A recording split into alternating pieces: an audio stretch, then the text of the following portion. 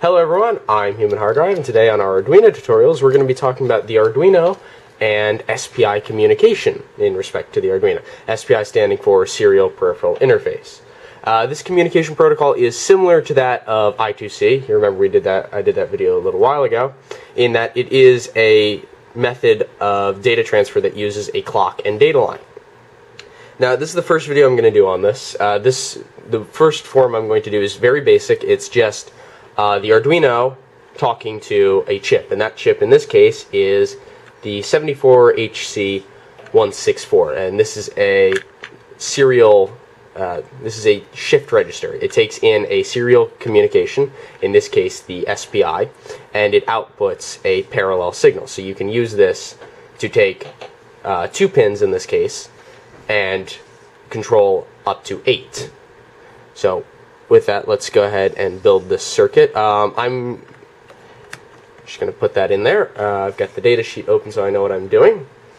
To start with, we're going to choose 2 pins. One's going to be the clock line and one's going to be the data line. So I'm going to choose the clock line to be pin 4 on the Arduino. So let's see here. 0, 1, 2, 3, 4. And the clock line in this case is pin 8, which is right here, I believe. There we go. And then the data line, which I'll choose to be Arduino pin 5. Now, on this chip, it actually has 2 data pins, but I'm just going to go ahead and connect the 2 data pins together, the 2 data pins being pins 1 and 2 on the chip. Pins 1 and 2 are the 2 data lines. They're connected to the actual shift register via an AND gate. So it only gets sent into the register if they're both true. So by connecting them both together, we can always know that it's always true. I'm going to connect the power, which is this pin here, to the 5-volt line. That's here, VN, ground, 5 volts. And then fold these down. The ground pin, which is down here on the bottom left, like so. Fold these back and out of the way. And then the last pin I'm going to connect is the reset pin, or the master reset in this case. The master reset is active low, which means in order for it to reset the chip, it has to be tied to low. In this example, I'm not going to be showing you how to reset it, so I'm just going to connect it to the 5-volt line so that the chip is never reset. Okay. Now to demonstrate how this works, we're going to use those 2 pins I mentioned, the data and clock pin, to control 4 LEDs. Now you can control 8 LEDs, but there are 4 pins on one side of this chip which are easy to get access to, and so I'm just going to hook those up. So I'm going to hook these up to pins 3, 4. Come on. 4. There we go. 3, 4, 5.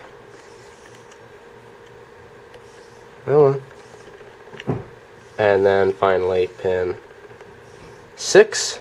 These are all being connected to I want to make sure I get the polarity right. These are all being connected to a power rail, so that I can just take, there we go, so there's 4 LEDs, so I can just take the power rail and then connect that straight to ground. Go and connect to ground. There we go. Ground, there we go. Okay, so there we go.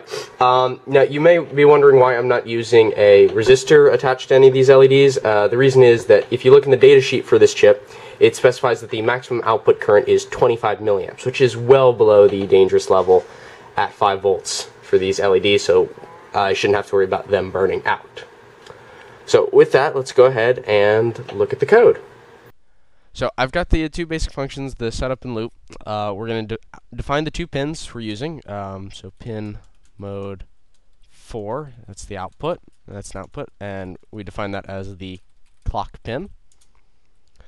And then pin mode pin 5, that's also an output, and that's going to be defined as the data pin. And I'm going to make a variable called data. Spell that right. There we go.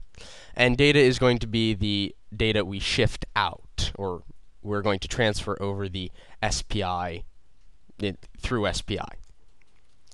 So for the Arduino, there is a method which handles this very basic form of SPI communication called shift out. And it works like this. First, you're going to tell it the pin you're using to transfer data. That's pin 5 in our case. Then the clock pin, pin 4.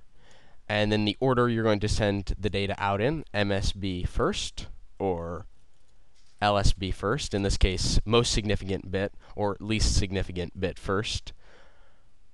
You don't really have to worry about what that means right now. It's just when I say most significant bit, it is the bit that carries the most significant value in a binary sequence. So the most significant bit in a byte of data is the 2 to the 7th bit, and the least significant bit is the 2 to the 0th bit. For an integer, I don't know what the Arduino integer length is, but most significant bit would be 2 to whatever that is, and again, lowest would be 2 to the 0. So it's just changing the order. If you say MSB first, LSB first will send out that data in the reverse order. So it just comes down to preference, or depending on what the chip you're trying to talk to. In this case, it doesn't matter. So we're just going to send MSB first, and then the variable you want to send, in this case, data. Excuse me. So what this method does is it handles all of the clock pulses and all of the appropriate data pulses and all the timing. It's great. You don't have to deal with any of the hassle. So just some overhead to take care of. We're going to increment the data variable, and then we're going to say if data is greater than or equal to 15, we're going to clear data. Actually, I'm going to make that 16. And then we're going to add a delay of about a second. Actually, exactly 1 second. So remember we had 4 LEDs. What this is going to do is it's going to take the bits we're sending and the data we're sending and show it as 4 bits. So it's going to give a parallel representation of the binary serial data which we're sending.